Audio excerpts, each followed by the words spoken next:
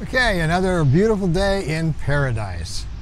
I got a question from one of the viewers about when they're in a dry fast, why is it when they stop drinking water, they're still peeing a quart of water every day of the dry fast? And I wrote back and I said, well, check your weight, because if you're losing weight, that's where the water's coming from.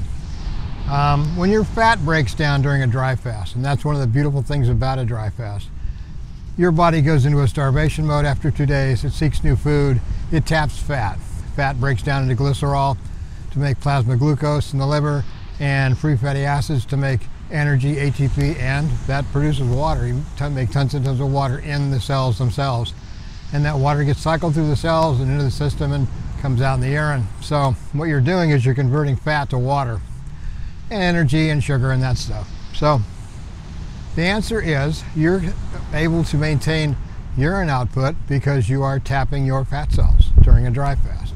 It's one of the best things about it. It works because once you go into a dry fast, there's receptors in the hypothalamus that instruct the pituitary to release hormones that activate the kidneys to activate another hormone that ends up tapping your fat cells.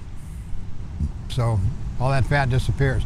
Good weight loss, good thing.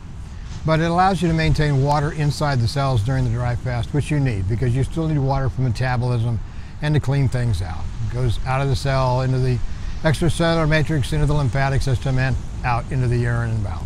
So that's why you still pee a quart every day on a soft dry fast. Pretty simple, really. Yes? We have a message. Can you remind people to subscribe, please, sir? What now? Please. Oh, very well.